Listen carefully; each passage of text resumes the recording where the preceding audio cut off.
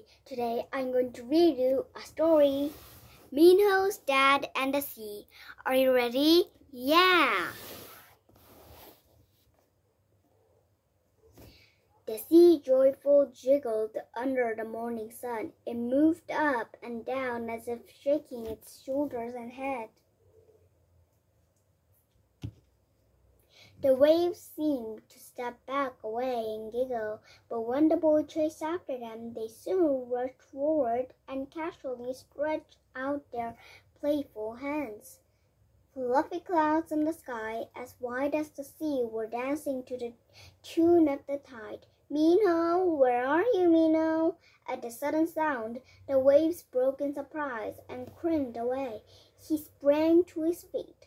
Fine grains of sand fell from his bottom as he stood up.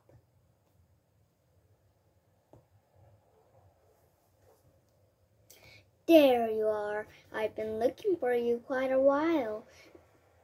Let's go. It's time for breakfast. We have a busy day ahead. Why? Are we having guests again?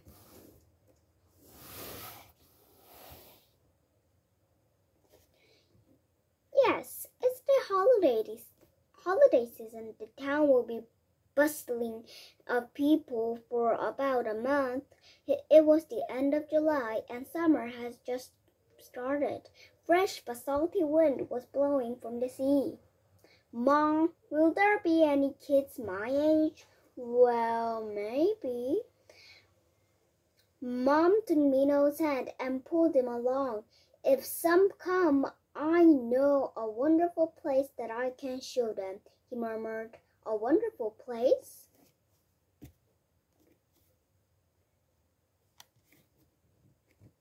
Over there. A pine forest was at the end of his fingertip.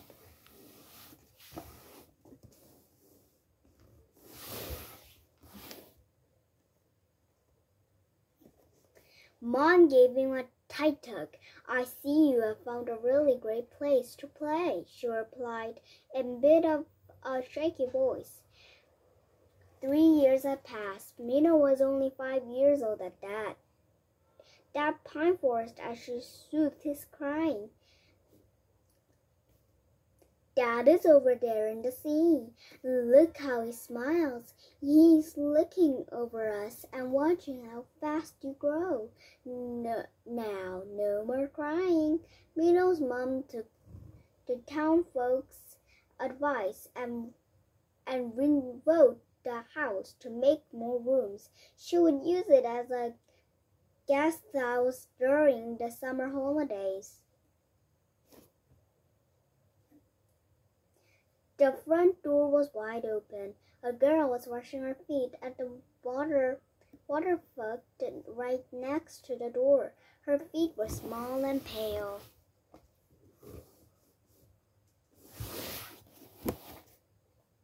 I wonder what is her name. Oh my, the guest must have arrived already. I was not expecting them until afternoon. Minho lingered distinctly next to the bucket. Eyes wide open, the girl looked up. I live here. Where are you from? She put a smile on her face. I'm from Seoul. How old are you? Minho instantly asked again. I'm 8. What's your name? I'm Jungmin. Minho could not think of anything more to ask. She stared at him blankly and then crouched down. She washed her feet squeaky clean and poured a bucket of water over them. Her feet looked like fine shells on the beach at low tide. Is there a beach in Seoul? Minho earnestly asked. No. She shook her head sideways. There is no sea? How dull! Her eyes widened, and soon she smiled faintly with her eyes. I have never seen a bitch in my life. I believe there is one here, isn't it? I saw it on my way here on the ship. A very big bitch. Minho wanted to shrug with pride. At that very moment, his mom called, "Minho, come and have breakfast." She must have already finished cleaning the guest room. She came closer with a wet rag in her hand.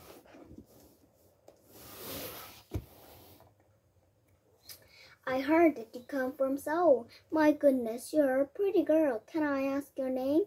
The girl blushed. "I'm Jungmin." "Wow, my, that's a pretty name. I believe your mom's looking for you. Why don't you go to your room?" "Okay, thank you. I'll show you the beach later, okay?" She looked back and laughed. Her laughter sounded like a small wave. "Her name is Jungmin. That's a boy's name. Don't you think so, Mom?" Following his mom, Minho couldn't stop stealing glances at her room. She didn't even notice that his mom was watching and grinning at him.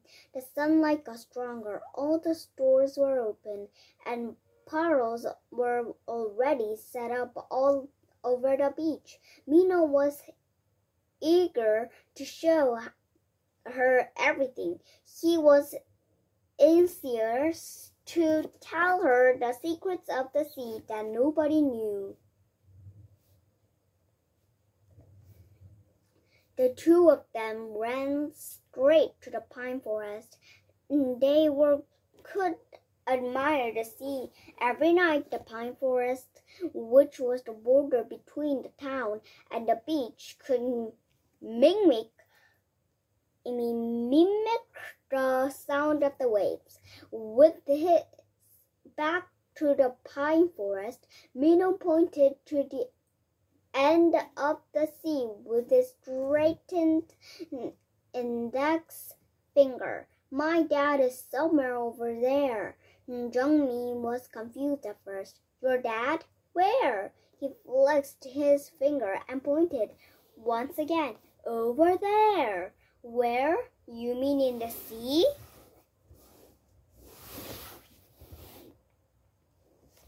Sitting down, he took off his shoes and said in a cheerful voice, "You'll know when we get closer." She also took her shoes off. The sand felt warm. In no time, the two were holding hands and lopping across the muddy sand.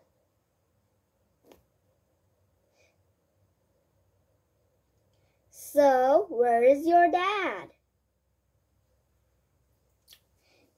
The sea approached them from a distance. It danced along as they ran, and they took a few steps back with the tide. Minho lifted his hand up and again pointed to the horizon. "Over there," taking turns looking at him, and then the sea. She tilted her head. "What's your dad doing over there?" He went speechless for a moment. What would his dad be doing in the sea? "My dad is," he shouted. "What about your dad?" The sea-count wave was rushing in. It was higher than the first. "Is at the edge of the ocean." "He's at the edge of the ocean?" "He's at the edge of the ocean?" The thrilled wave attacked them. It was higher than the second. Minho leaped up again, pulling and pushing the water. Jungmin stopped completely. "What?" Shrugging waves pounced over her. She plopped down. "Jungmin, are you all right?" Minho cried out in surprise and rushed to the skin. She was back on her feet.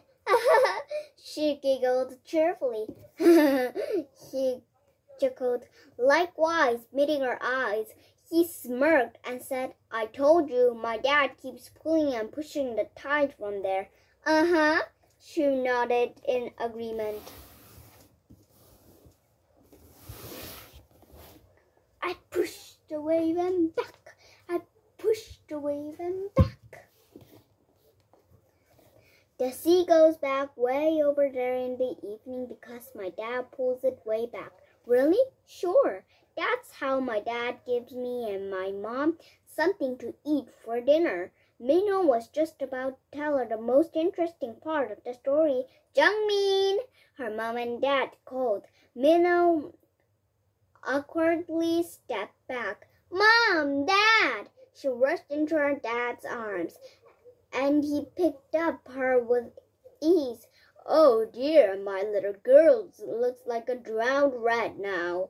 Her mom's forehead creased in concern. You need to get changed as soon as you get back. Don't you want to catch a cold? You don't want to catch a cold, do you? Sitting on her father's shoulders, Jungmin looked back at Minho.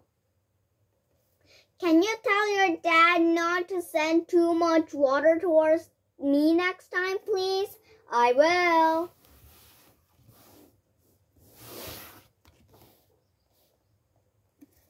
Minho's shoulders dropped down.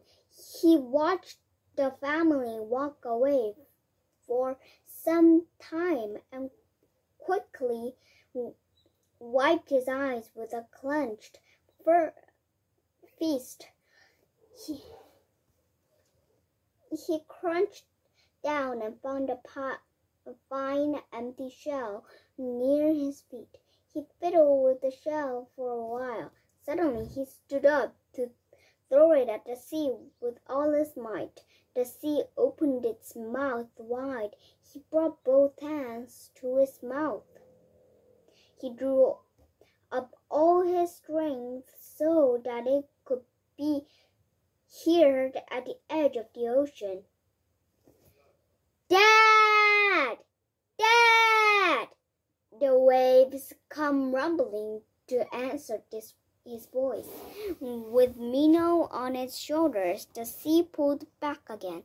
Beautiful seashells were laughing kindly under his feet. The